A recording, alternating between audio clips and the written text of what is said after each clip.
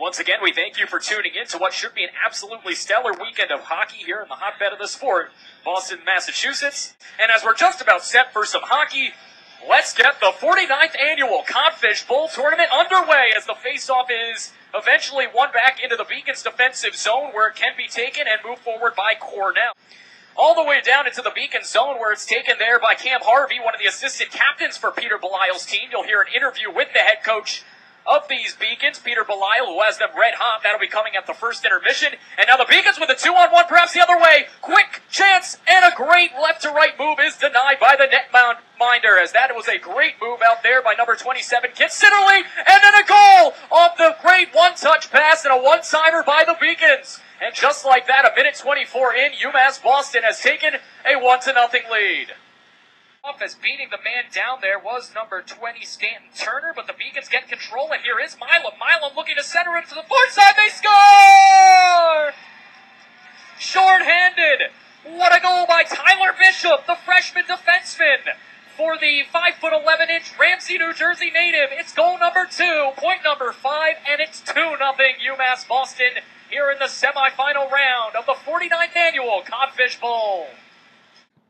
Connor continues to fight after it. He's from Philadelphia, and they fight as this one comes back behind the net. And how about Connor McStravick? He is an unbelievable little fourth liner, and just like that, the Beacons will go to the power play, forcing a cross-check with great play behind the net, and it's going to be called on John Stauffer, the senior defenseman from Lansdale, PA. A little bit of Keystone State violence going on as the Lansdale native takes down the Philadelphia native, and we will see a power play in 51 seconds. And with the quick shot by McIntyre, and now 4-on-4, this is exactly what you want with Milam and McIntyre out there, although Peter loses his stick and has to go fetch one from the bench.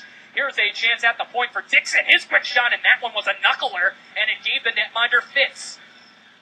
Cornell keeps it in the zone. One-touch pass from Milam to Dixon, deflected in front by McIntyre just wide. Now Peter has control. There's 2 sticks, one broken, one not, and then that's finally picked up. And now Milam from the slot. Quick shot saved by Smolarek as this duo of McIntyre and Milam with a big hit. What a deck. The alpha male on the ice is Milam as he continues to punish the visitors here in the second period as this one's deflected by Milam. McIntyre, he scores! Peter McIntyre. 12:47 remaining in this second period after a 10-minute delay due to a leak in the roof. Right now, the Beacons unable to win the faceoff, but a good poke check to keep it in the zone after the faceoff win by Milam, and now Nathan will get it from his partner in crime, Finger. Here he comes to the point. This one, Cody Dixon, D-to-D pass, and now a one-touch to Milam. He scores! Nathan Milam. What a Herculean period he is having as the junior from Westland, Michigan. Not only does he have 2 assists in this period, now he got himself a goal for Milam. It's goal number 6 of the season, point number 16, and it's a 4-0 UMass Boston lead. The Beacons shining a light to the championship game as they lead by 4 with 12:36 remaining in period number 2.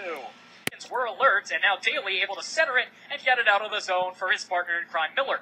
Miller is short. He's 1-on-3 now. He'll get a little help from Daly as well as Colucci, but a blast to the point is in! What a howitzer cannon! And who else? It's Cody Dixon, the freshman from Hales Corner, Wisconsin, with his 3rd goal of the season. And it is all Beacons all the time here in the second period. That one, top shelf, where Mama hides the cookies. It's 5-0 with 10:53 remaining. Now it's waiting and finds Kuhn. Mike Kuhn, center for, oh my goodness, Peter McIntyre. And it's starting to look like they are just overmatched. Peter McIntyre with his 2nd of the game for Peter. His 10th of the season. Double digits for the Beacons. The first on this team to reach that plateau. And it's 6-0 UMass Boston. Dumps it back behind the net where it can be moved and cycled by Bishop. Good play to get it out of the zone, and now Sitterly will move forward. He'll dump this one in, and Sitterly has control. He scores! Get Sitterly!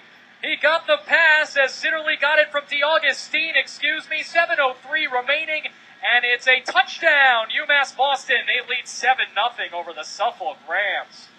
Healthy, as number 19 now has 53 points, and he's only a sophomore.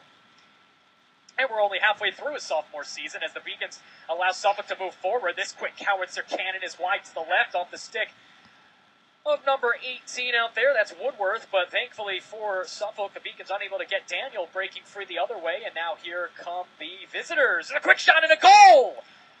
And the shutout is broken as a wrister off the stick of Connor Mastrangelo, deflected wide by Houston, and the Beacons move forward with 1:15 left. Puck taken there by Cam Harvey. He lost control, but Milam is there to intercept the pass attempt there by Stevenson. And now here is McIntyre center. They score! What a look, what a feed, what a shot, and it's 8-1 as it's Nathan Milam, his second of the game, 4th point of the period. And Peter McIntyre will joining him with 4 points. It is an absolute blowout. A touchdown lead again, 8-1 at UMass Boston. Forward, that is going to be Sharpak, and now he'll get control. Behind the net, in fact, right in the alley where you can set up a one-touch, but instead it's taken the other way for Grinhouse. He's got a break. Quick blast, he scores! Mark Grinhouse! Holy moly, what a shot for the 4th-line center. And the Beacons are piling it on. It's 9-1, 16:25 remaining. Moving their skates. It's almost as if they're short-handed right now on this offensive possession for the Beacons, even though they're not. A great one-touch pass in front of back in. They score! And it is Travis Daniel. He gets in on the action. Excuse me, no, that's Mike Miller. Mike Miller gets in on the action as he scores his first of the game.